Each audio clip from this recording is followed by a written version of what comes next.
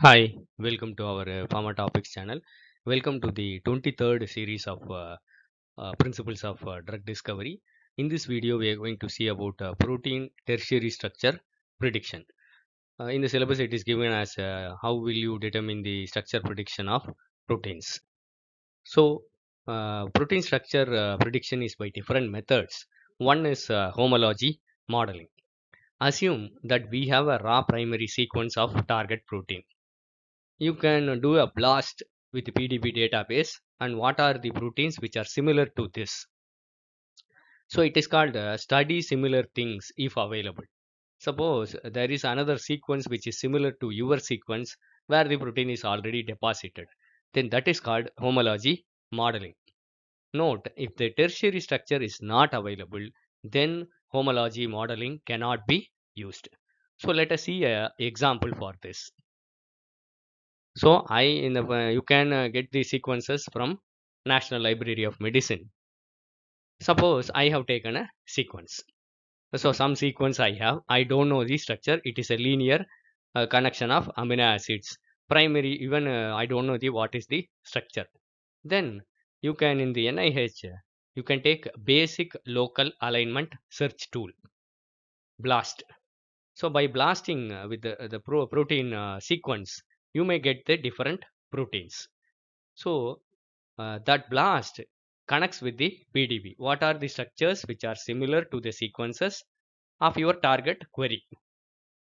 So similar structure search, if it is available, then you can go for homology modeling. Next is threading. Assume that we have a raw primary sequence of the target protein, which I am going to work for drug discovery. So blast with the PDB database. So similar protein structures are not available in the database, then you go for threading. If it is available, then you go for homology modeling. If the tertiary structure is not available, then threading can be used. But there is one condition. If the tertiary structure of the loops are known, only then threading method could be used. Next is, so from this, as we have seen earlier, I have a target sequence. I can do a blast, that is a basic local alignment search tool, protein blast in the PDB. It connects with the PDB, protein data bank. So similar structures are not available, but this threading method can be used only if the tertiary structure of the loops are available.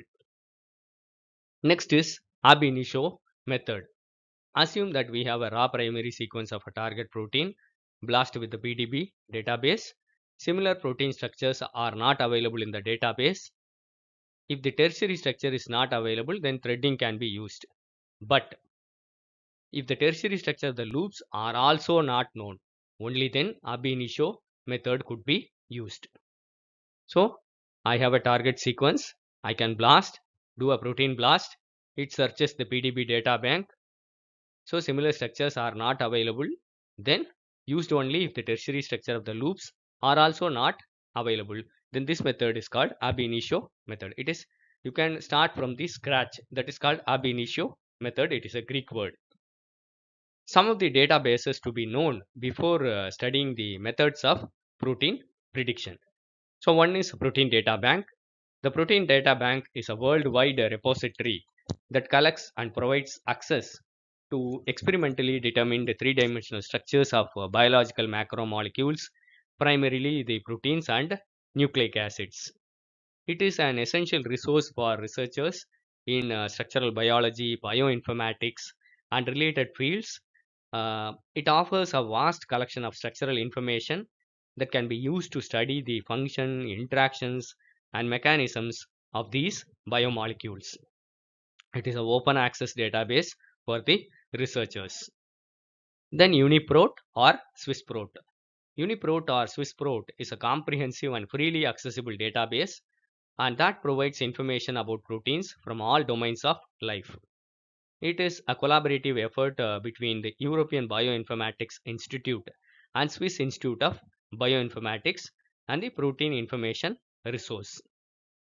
It serves as a fundamental resource for studying protein function, evolution, structure, and the interactions in the context of various biological processes and diseases. Next is NCBI Blast.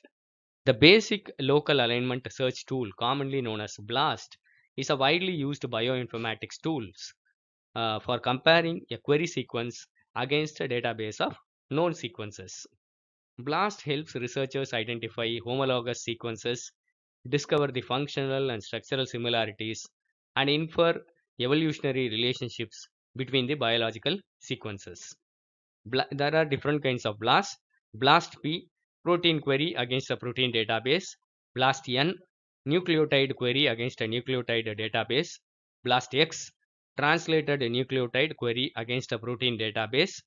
BLAST N, protein query against a translated nucleotide database.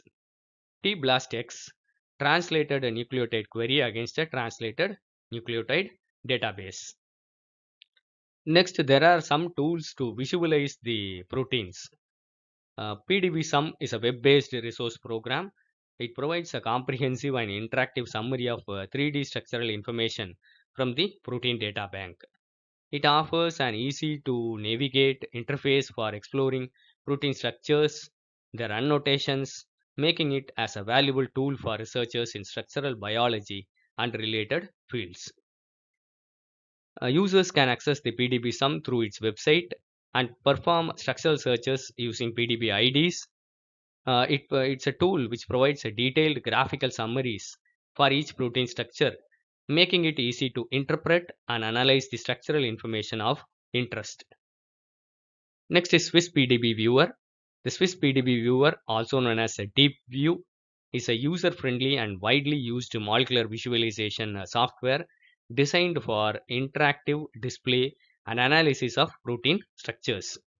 It is developed by Swiss Institute of Bioinformatics and is freely available for academic and non-commercial use.